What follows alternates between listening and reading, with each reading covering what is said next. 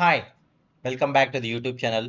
In this particular video, we'll see how to fix locked because the trade rule is set to no trade in Manor Lords. So let's get started. Steps to resolve the locked because the trade rule is set to no trade issue in the Manor Lords. The first one is access the trade interference. Locate the trade interference in your Manor Lords game. Check the trade rule settings in the trade interference. Look for the trade rule settings or drop down menu. If the settings is currently set to the no trade, this is the cause of the issue.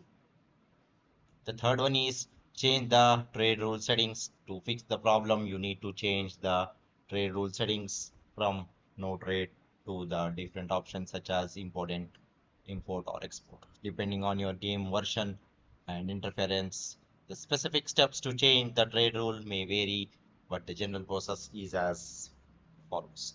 Locate the trade rule drop down or settings. Click on the drop down or settings to open the available options. Select the desired trade rules such as import or export.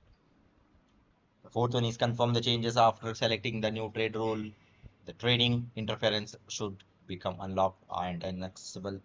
You should now be able to use plus and minus buttons to adjust your trading quantities and complete trading transactions. Okay, so that's all about this particular video, guys. I hope you like this particular video. Please do subscribe to the YouTube channel. See you around. Thank you. Bye bye.